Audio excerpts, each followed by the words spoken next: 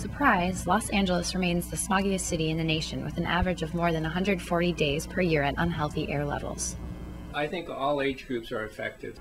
Breathing in this pollution can shorten lives, cause respiratory disease, and trigger asthma attacks. The most susceptible would be the younger as well as the elderly in terms of health effects. American Lung Association found dirty air in California causes an estimated 18,000 premature deaths per year. Individuals living closer to freeways, ports, and power plants are affected the most. It's not good. It's really, really bad. Brooke Renwick has lived in Los Angeles for 5 years. She moved from Baltimore and saw an immediate decrease in air quality.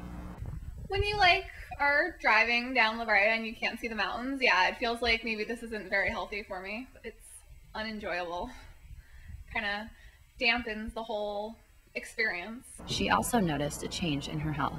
Well, I have asthma. I've had to go back on an inhaler because, it's just so much worse here than it was in Maryland. But even though some days are noticeably smoggier, it doesn't stop her and other Angelinos from enjoying the outdoors. I do like to hike Runyon when it's not really gross. Some would rather not know the dangers and continue their daily routines. Leslie Karpman works out at Runyon Canyon 3 times a week with her dog. No, God, I don't want to know.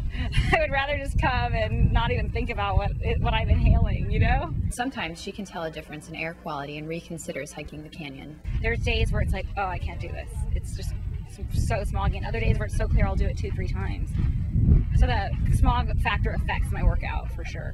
Doctors give simple advice when the ozone level drops into the danger zone. Absolutely, if the air quality is very poor, that you should stay indoors. Air can be particularly hazardous after wildfires. When we had the fires, I actually ended up being taken to an urgent care facility a couple of times and told I had to stay indoors for a while. I was having asthma attacks. It was so bad.